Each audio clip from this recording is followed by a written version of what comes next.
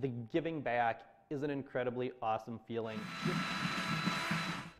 With the arrival of Halloween this past Friday, the sound of power tools rang loud and clear inside an Appleton garage. It's there each year a Fox Valley family proves that jack-o'-lanterns can make a difference in someone's life.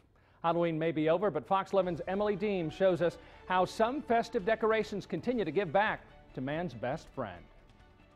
For Kevin Radis, pumpkin carving is a big deal.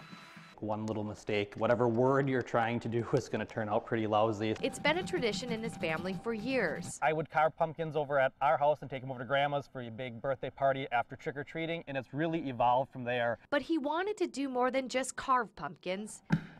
This is all the little dots, and now you have to take out all of those little pieces. He wanted to give back. During Halloween, Kevin takes over his parents' front yard. They are very kind to not only put up with it, help with it, and then also foot the light bill.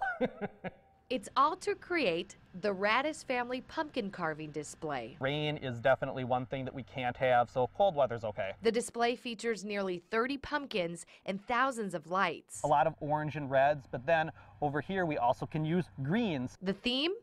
A night at the movies. We did a lot of Frozen, Elsa and Anna. We do Ghostbusters this year. Clark Griswold from National Lampoon's Christmas Vacation, we're going to have him out. Even Grumpy Cat, which is fitting to have an animal pumpkin carving since all of the donations collected benefit the Fox Valley Humane Association. We see, about 5,000 animals coming through our doors looking for new homes. Fox Valley Humane Association is a full-service humane association providing training, all different types of veterinary opportunities to low-income families, as well as placement for all the homeless pets in the valley. Deb Lewis says they see about 10,000 animals coming in each year that are in need of services. This is what we call our exotic room, and we see a lot of animals that are not dogs and cats. Lewis says they wouldn't be able to survive without the help of the community.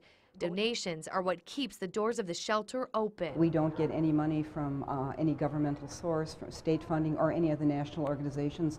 We raise our entire budget every year. At the entrance to our display, we just put our little plastic pumpkin bucket out, and we have a big sign saying what it goes to, so everyone knows that 100% of what gets donated is going to go to a very worthy organization. With each drill, cut, and the endless number of hand cramps. Eat your bananas, hydrate, and that's for the strenuous activity of carving pumpkins. Kevin hopes these pumpkins will continue to make a difference not only for the community, but his own family. We have a 6-year-old and a 2-year-old, so the 6-year-old, it's great to start to tell her that, yes, it is hard work to do all the pumpkins, but not only does everybody like to see them when they're done, it also helps the community, so it's good to instill that in them as well. In Appleton, Emily Deem, Fox 11 News.